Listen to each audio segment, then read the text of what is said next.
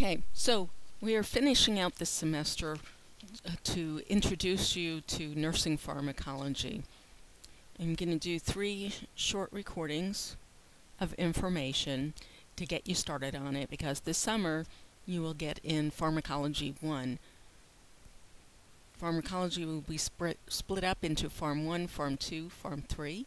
Majority of information is covered in Pharm 1 and 2, and Pharm 3 is kind of pulling it all together and getting into the critical drugs and application with your patients. So anyway, introduction to pharmacology.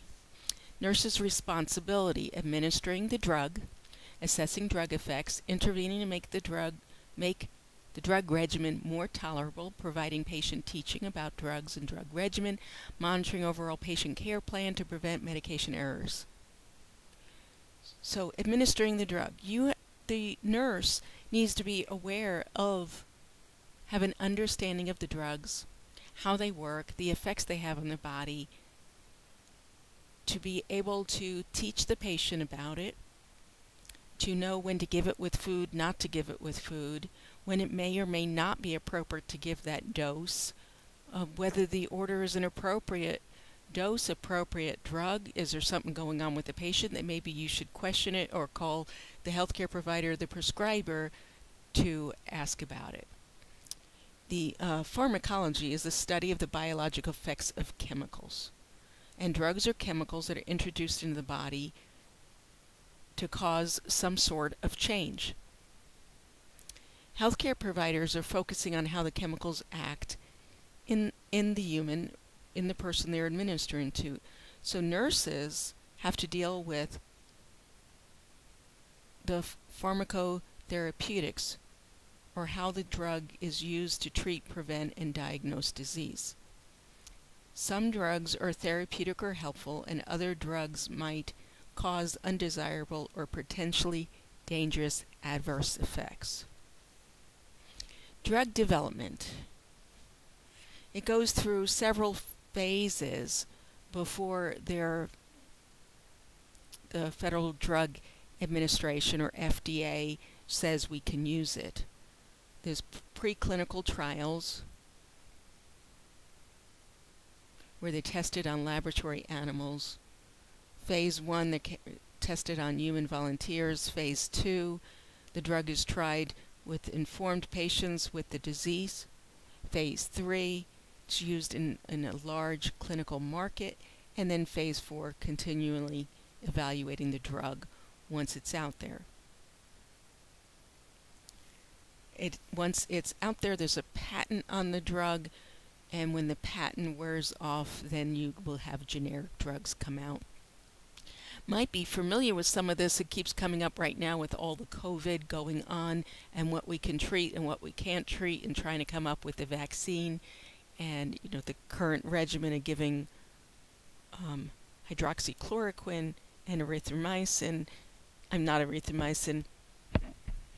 azithromycin combination. And because there haven't been clinical trials to prove it and gone through all the phases, but the White House has managed to push it through because of the FDA has given an emergency approval, which I've never seen before, but that's where we are. So the drugs are developed, but they've not been gone through the trials for the specific treatment plan. Safety during drug administration. For a long time it was A, B, C, D, and X. I still tend to use that terminology. It's just easier. They changed several years ago over to these categories. Current label, new labeling with this 8.1 and 8.2 and 8.3. A lot of things I see still have the A, B, C, D, X. A is fine with anything. B is in animals, first trimester, there doesn't seem to be any evidence of a risk. C, there's some adverse effects on the fetus in animals, but no well-controlled trials in humans. Category D, there has been some fetal risk evident in humans, but there's times when the benefit outweighs the risk. Category X, it's definitely fetal abnormalities and do not clearly give during pregnancy. So when I talk about benefit and risk, I don't think I have that on a slide. Benefit and risk. Every drug has a benefit, and every drug carries some sort of risk. Some risks are higher than others. You come to a point where you have to weigh out, as a healthcare provider, benefit and risk ratio.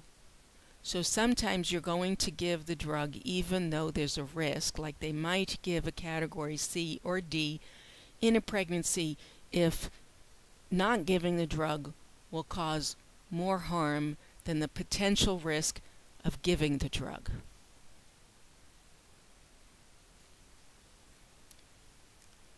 This is more information just on pregnancies, clinical considerations, fetal risk summary. I'm not going to go into that more. There's also on lactation, that's breastfeeding, whether or not it's safe to give in lactation. They have to see if the drug does pass into the human milk. If it passes in the human milk, then it goes into the fetus. So sometimes it's what they call a pump and dump. I don't know if you've heard that terminology, probably have in your maternal child, pump and dump.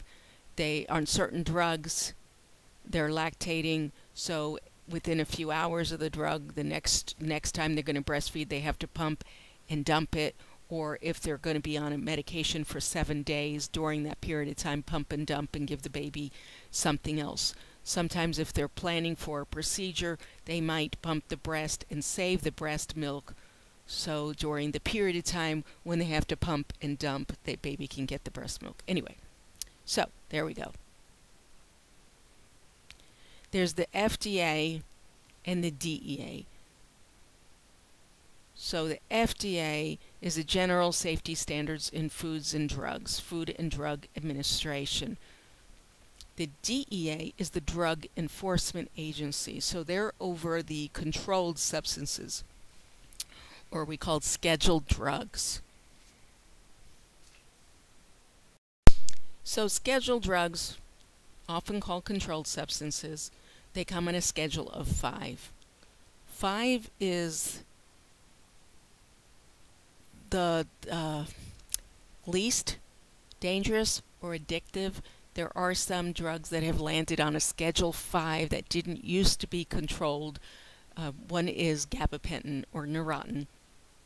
It is a drug that is actually a anti-seizure drug, anti-neuroleptic, that has many other uses for pain control, nerve pain management, and unfortunately it started to get abused by people, so it landed on the scheduled or controlled, which is Schedule 5.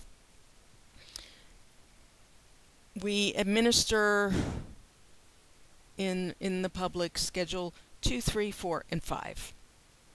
Schedule 2 are the very addictive, like the narcotics. Schedule 1 we do not give.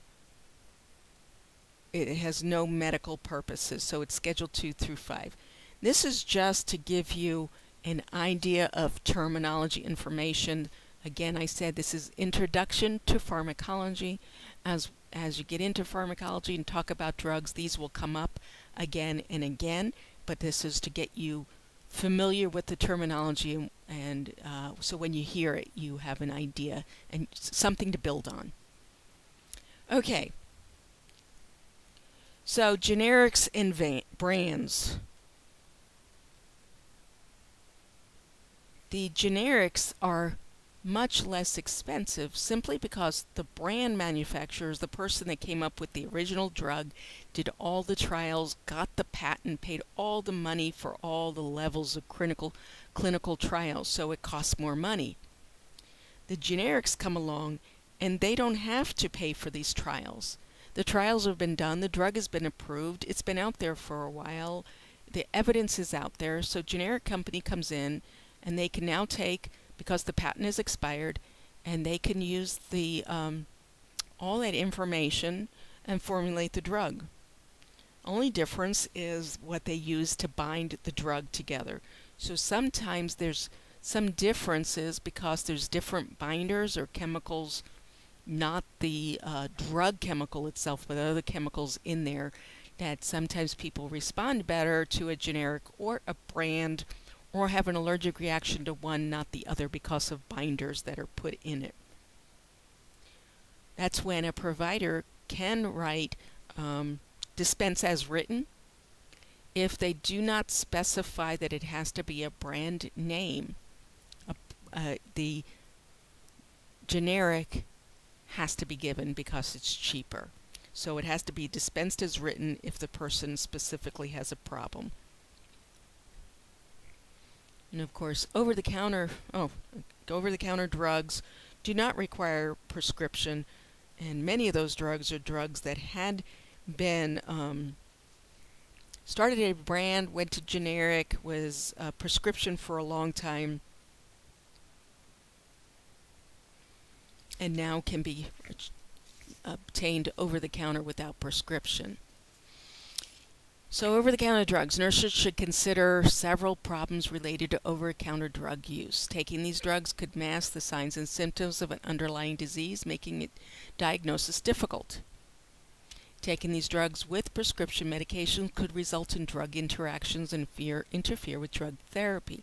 Not taking the drugs as directed could result in serious overdoses. All these I've seen. As we go through pharmacology, I will help point out certain over-the-counter drugs, what you need to watch for, why it's a problem. I do have a PowerPoint lecture put together on CAMs, which is complementary alternative medications, that we will go through, but I've decided we're not going to cram that in at the end of this semester. We will do that in the beginning of pharmacology, and we'll talk some more about over-the-counter and interactions and stuff. So drug labels, which I'm sure you know from your your med math or whatever that course is called, and you've seen them in your clinicals. You haven't actually started dispensing, so I just put one in here. Drug products are identified and reported using a unique 3-segment number called the National Drug Code, which you can see. The drug code is right there. It's a product code. The FDA publishes the NDC, or National Drug Code numbers, and the information submitted is part of the listing information in a directory that is updated daily, so that all the drugs and their ingredients and everything about them and trials has been is documented, recorded. So some things to think about. Check your knowledge. Tell whether the following statement is true or false.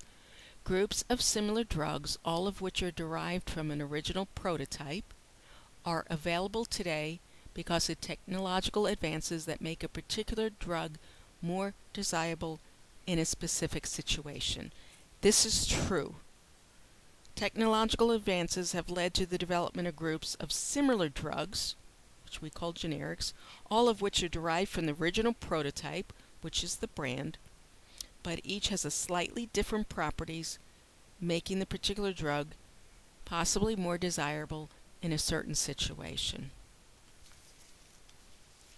Drug labels are a source of information. What information might a drug label provide? A, the manufacture date. B, the expiration date. C, when the patient expires. D, the binding properties of the drug. The answer is B, the expiration date. Drug labels have specific information to identify a specific drug. It identifies the brand and generic names for the drug dose, the expiration date, and special drug warnings.